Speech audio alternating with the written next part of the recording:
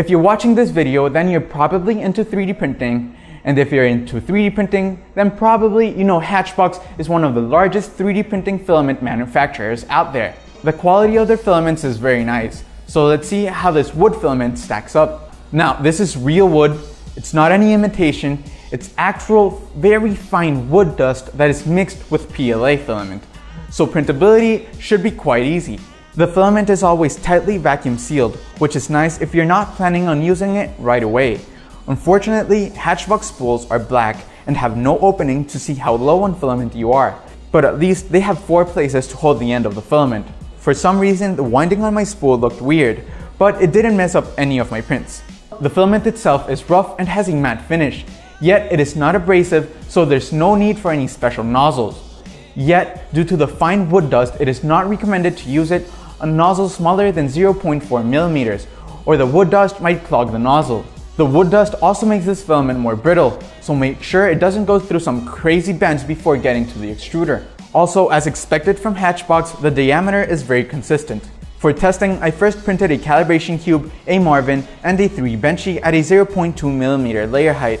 I found that this filament prints better at lower temps at around 190 degrees Celsius, uses a tiny bit more retraction than normal PLA, and sticks to the build surface just fine. And here are the results. Corners and letters in the calibration cube look sharp. The surface finish is very rough though, which in this case is cool because that is the nature of wood.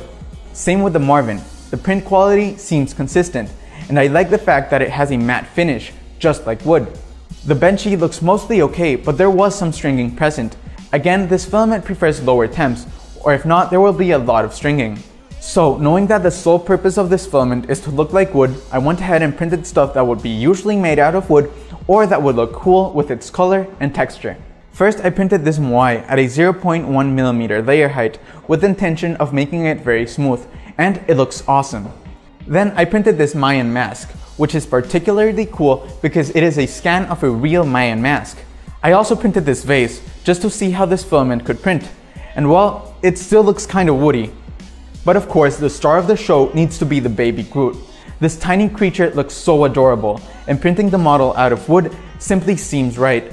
The surface finish on this one didn't look that good, but again, it's not like Groot has very smooth wood skin, right? Another cool thing of this filament is that because it contains a high percentage of wood, it can actually be sanded and stained with ease.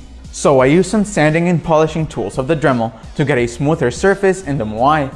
Then I proceeded to stain it with some dark walnut wood stain.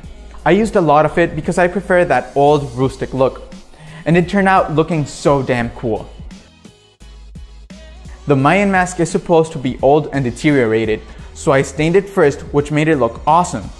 But to make the details pop, I then slightly sanded it, which gave it an aged look. Just look at a side-by-side of what you can accomplish with only some wood stain.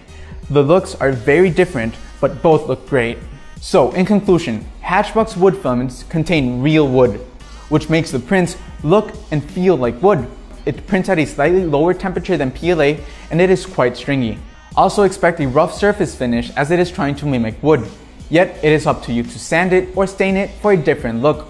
This filament has no special mechanical properties. It's all about how it looks. Therefore, using it for decor and props where you want that wood look is awesome. Oh, and Hatchbox actually makes like 3 different colors of this wood filament to better suit your needs. If you enjoyed this video, go ahead and smash that like button. And if you don't want to miss any of my videos, don't forget to subscribe and click on that bell icon to receive notifications on new uploads. Again guys, thanks for watching and see you in the next one.